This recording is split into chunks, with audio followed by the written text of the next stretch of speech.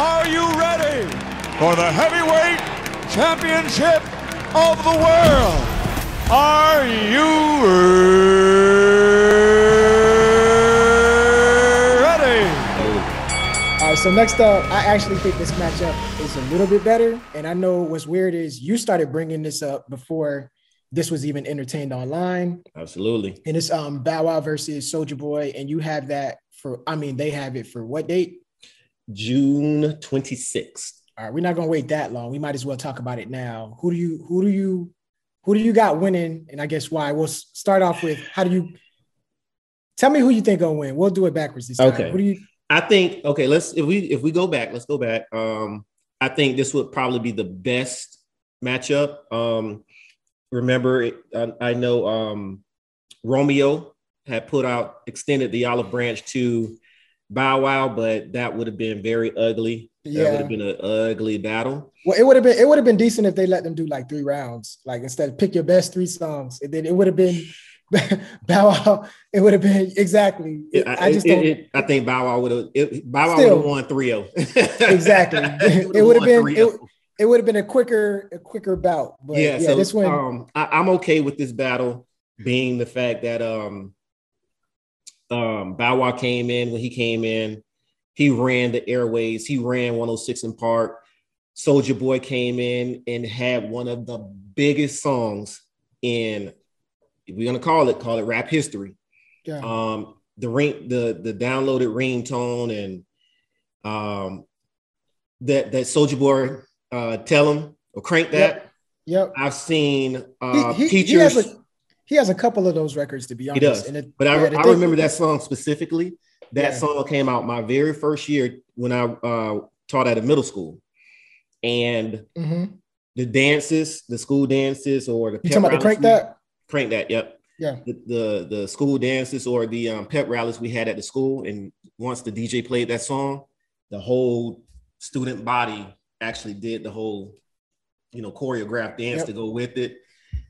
So I think this is going to be a good one. I think Soulja Boy has the biggest song between the two. Yeah. Definitely. I don't think it's even arguable. He has a couple songs actually that are just like gigantic. Yeah. And honestly, if he walks away with fewer victories, it's still going to skew a couple people's mindset, because when he wins his rounds, it's going to be a clear domination. Not Absolutely. Just with Crank That. I'm trying to think of other ones. He had Turn My Swag On. Yeah, Turn My Swag On. That's like at every pool party, every party. Yeah. And then also he has 2 errors. Like so does Bow Wow. Bow Wow, you have Little Bow Wow and then you have Bow Wow. Yep. I wrote some songs down. I know for Bow Wow, Little Bow Wow has he has like 10 songs, and then Bow Wow has like 5 songs. But the Soulja Boy has like 7 songs, and then Big Draco has like 5 songs. You don't even know that's him. Like it's songs that he'll have, and I'm like, oh, I don't be knowing that's him. So so and make it clap. And a lot of people was doing the challenge and they didn't know it was him. I'm like, he say Big Draco in the song, like in the beginning or whatever, but he done trick people into like forgetting, like, hey, if y'all gonna hate on me, I'm gonna just like, this is my other alias for Bow Wow. These are just a couple. These are a couple of songs that I listed. For Bow Wow has Let Me Hold You Down, Shorty Like Mine, Out of My System, Fresh as I'm Is, That's My Name, which is Bow Wow Wow, Yippee Oh Yippee A. Like You, the one, all right,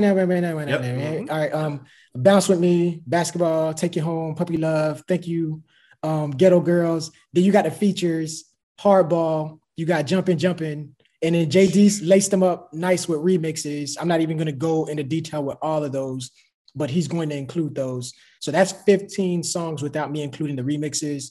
For Soulja Boy, these are just going to be like heavy hitters where if he plays them, he's going to win that round depending on the matchup. But you got Crank That, Kiss Me Through the Phone, Pretty Boy Swag, Ya Trick Ya, Turn My Swag On, Donk, and then She Make It Clap, and then like 4 of the records that so it's like he may have fewer tracks, but it's the tracks that he has, they're monumental. So here's the big question: with everything that we just named, who do you have winning this? I think Bow Wow's catalog is going to carry him through. He's going to carry him through it, and he's also a better rapper. So for him to jump on with verses though, I don't think that matters, but I agree with you. No, it doesn't matter, but like he can jump on a song with Destiny's Child as a kid, but as he's actually rapping and how he's projecting his words as a rapper, how his fluidity of how he's rapping, I think that helps as well. Along with he has a song with Jagged Edge. I think he's featured on it. The one he's featured on. It's his. He has one, but he has another one that I believe he's featured on. I think it's him and the Brat. Big song. He did pretty good on that one. He did really well on that one. I just think that he has just a little more. He has more depth, more songs that he can kind of load up with. Yeah, he does. In comparison to Soulja Boy, because Soulja Boy went through a time where nobody kind of listened to his music because it got kind of okay. We don't want to hear that, But I got Bow Wow with the win.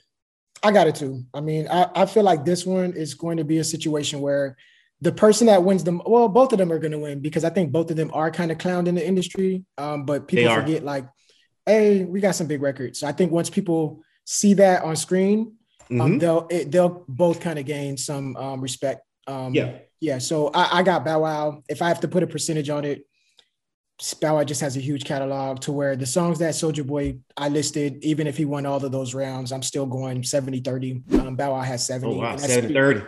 Yeah, I feel like I don't see a likely situation where he loses this matchup. Okay. Yeah. I think I didn't have it at 70. I had it more, again, I'm going back at 60-40. And like you said, if I go first, or let's say if I go second, depending on the song, if I'm Big Draco, depends on if I want to try to steal that round or do I throw that round away. You know what I mean? I don't know if you saw him. I don't know if you saw him in interviews. He got an arrogance about him to where I think he'll end up playing something that he has no business playing in that round because he has that much confidence in his catalog. I admire the confidence, but he might be his worst enemy. So we'll see. So I think it's going to be entertaining. I think this is going to be one of the most entertaining verses that we've seen since a lot of memes are going to come out of this, more so than Teddy Riley. So it's going. This is going to be meme heavy. Yes, like, I'm watching this from beginning to end. Yes. The only thing you're missing, I would bring in Ray J. Who's to say he won't be there? That's what I'm saying. I would bring. I think he might have a lot of cameos. Listen, when you watch Love and Hip Hop and you got Ray J, Soulja Boy, and what's my other boy? Safari. When those three get together, it's always something classic stuff going on. So I would have all of them together, and just make it a party because something fun is going to happen. I agree.